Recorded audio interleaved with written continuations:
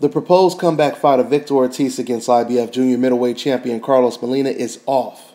The IBF would not sanction this fight due to Ortiz suffering 2 straight stoppage losses, plus having not fought in over 14 months.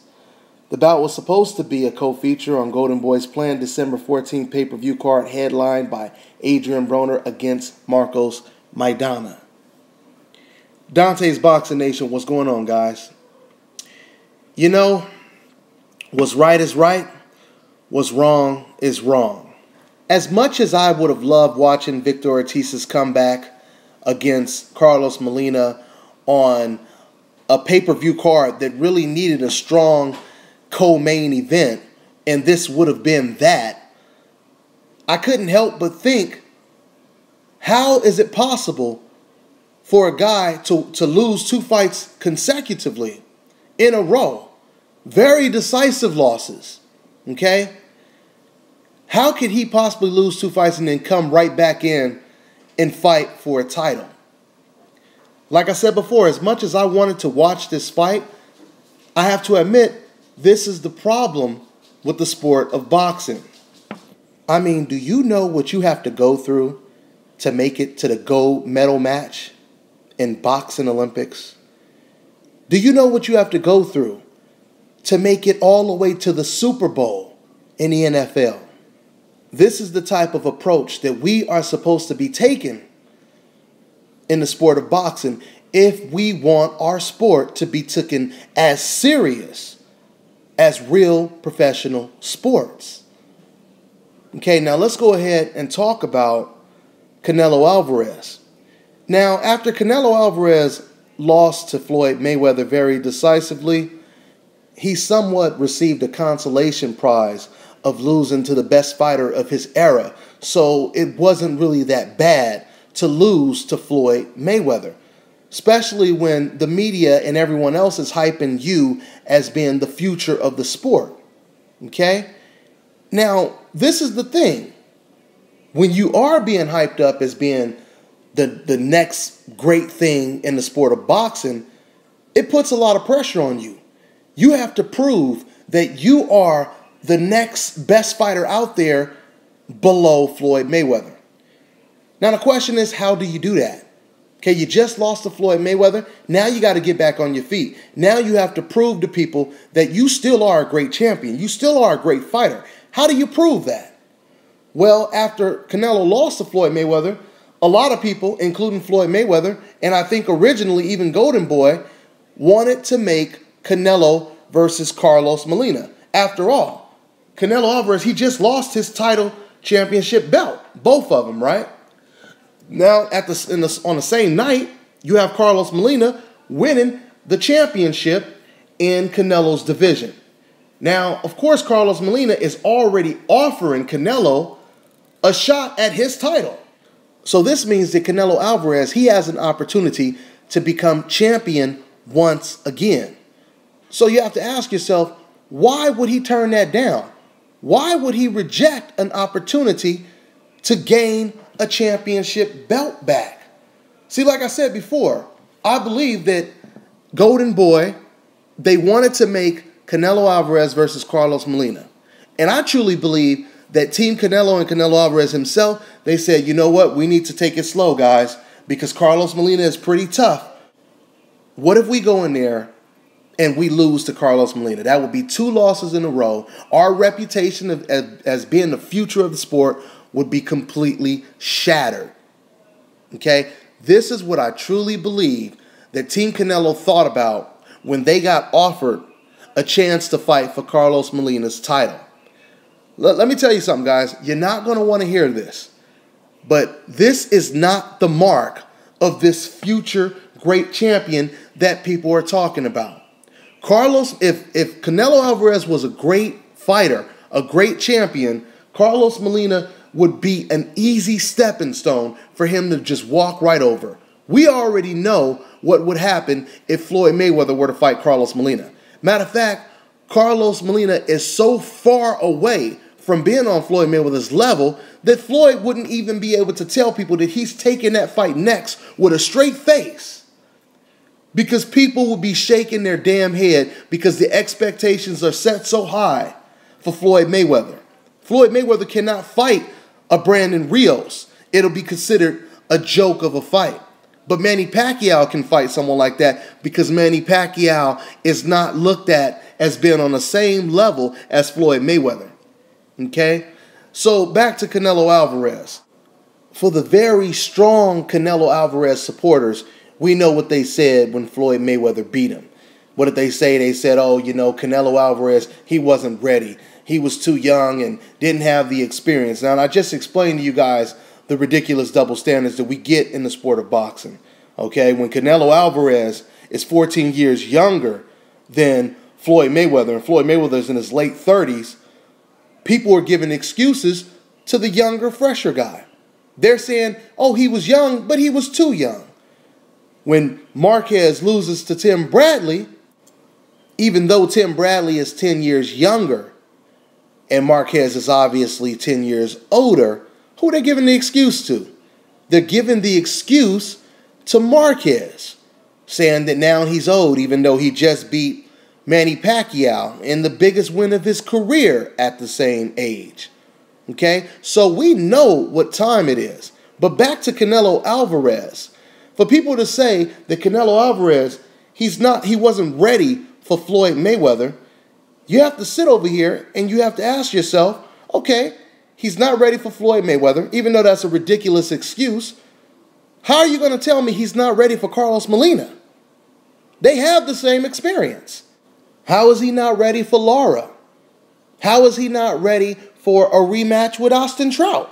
Which would seem to make sense. It was a very, very close fight in a very, very controversial state to make the fight in, Texas. See, it doesn't make sense.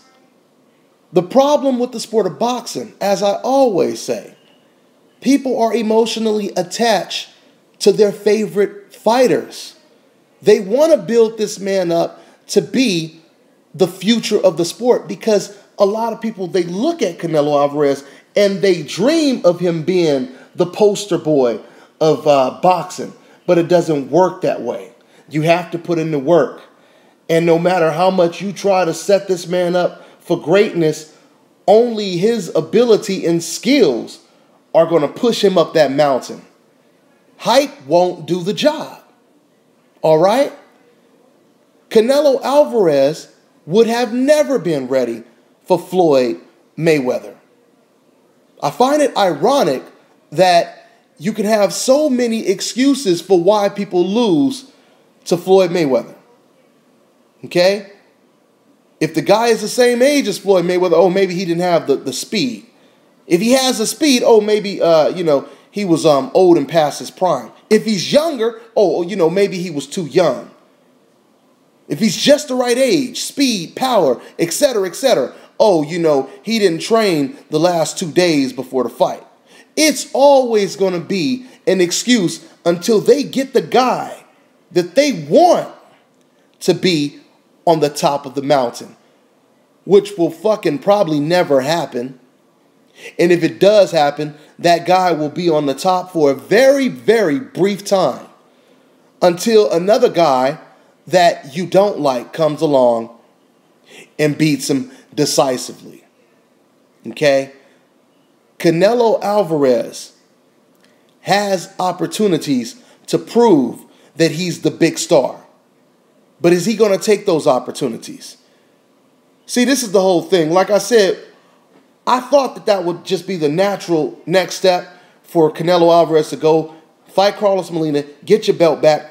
It even surprised me when Canelo Alvarez didn't respond back to Carlos Molina and say, that's my next fight, or I'm thinking about that fight.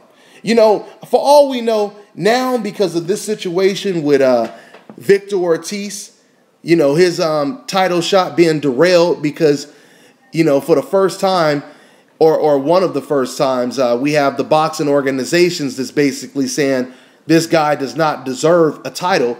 Canelo Alvarez, he just might be pressured into fighting Carlos Molina now because that fight is out. But when I seen Victor Ortiz being matched up with Carlos Molina, which, like I said, I like that fight, I said, so wait a minute. So who is Canelo Alvarez going to fight? Because we know he ain't going to fight Lara. We know he ain't fighting Trout in a rematch. We know he's not going to fight the Charlo twins or anybody like that. We know he's not going to do that. So who is he going to fight? He's out of the loop. This is what I'm thinking. And then it dawned on me and I said, oh, okay. Now I see what's going on. They're trying to protect Canelo like they have always done. See, Golden Boy and Team Canelo, they knew that if they were to lose to Floyd Mayweather, they really had nothing to lose. Other than some diehard Mexican fans who love the shit out of Canelo, really thinking that Canelo had a chance breaking their damn heart, you know, and shooting and killing each other over the loss. Like, as you guys seen, I uploaded on one of my videos, actually happened on the news. You know, other than that, Canelo knew that he really didn't have too much to lose. It wasn't really a major setback to lose to the best fighter of his era. All right? But losing to Carlos Molina is a major setback for Canelo Alvarez.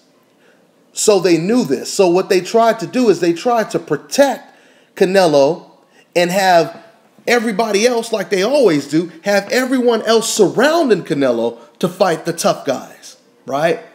Lara has to fight Martirosyan. Now, Demetrius Andrade is going to fight Martirosyan, okay? K9 Bundrich fought Ishe Smith. Carlos Molina fought Ishe Smith. Now, Victor Ortiz was supposed to fight Carlos Molina. And who is Canelo Alvarez fighting through all of this shit before the Austin Trout fight? Oh, he's fighting Josito Lopez. He's fighting Matthew Hatton, Ryan Rhodes, Alfonso Gomez. Basically, what it looks like is they're going right back to the old Canelo ways. They are trying to protect Canelo because he is very fragile. Okay? Put extra bubble wrap in the box and handle his ass with care. This is what Team Canelo is saying. This is what Golden Boy is saying. Now, don't get me wrong, guys. Canelo Alvarez is a good fighter. He is just a good fighter with flaws. He's going to have problems with a lot of fighters. He is mainly going to have problems with very good pressure fighters. He's very lucky that Ruslan Provodnikov is not a natural junior middleweight, because that is the type of person, or fighter, I should say, excuse me, that would give someone like Canelo all the problems in the world. Because Canelo is kind of like, you guys, you know, for my guys who play video games, you know the video games where you have an energy bar, and when that energy bar fills up, you could throw like a super punch, or you could do a super move, right? But when the energy bar goes down, you have to take your time and you have to wait till it fills back up. That's the way Canelo Alvarez fights. He fights in spurts. When that energy bar is full, he'll throw this beautiful hard punch combination. And soon as his energy bar goes down, he backs up, he holds you, he waits till that energy bar fills back up. So, see, a pressure fighter, he won't allow you to take breaks and take spurts off, take minutes off in a round. He's going to keep coming, and then eventually break your ass down like Alvarado did. Alvarado was forced to quit, okay? So, you know, Canelo Alvarez is a good fighter, but he has his flaws. And like I said before, he would have never been ready for Floyd Mayweather. And the future will tell us that. Because if, let's say, if Canelo is going to be ready in the future, then that means he's going to be able to dominate the entire 154-pound division. Okay? He's going to be able to run through everyone. And by the time he's 23 now, right? By the time he gets 25, 26, he should be pound for pound number 2, number 3, best fighter in the world. The only blemish he has on his record is Floyd Mayweather. But guys, I doubt that that would be the case. Because eventually, Canelo is going to have to step up again. And as we've seen him step up against Austin Trout, he barely won that fight. Some people don't even believe he won the fight. A lot of people believe the fight could have been a draw. And that's coming from Latino fans. That's coming from Latino boxing trainers. Latino boxer. The bottom line is they were trying to protect Canelo because he is very fragile, but guess what? Victor Ortiz is fragile as well. So why don't they go ahead and let Canelo fight against Victor Ortiz?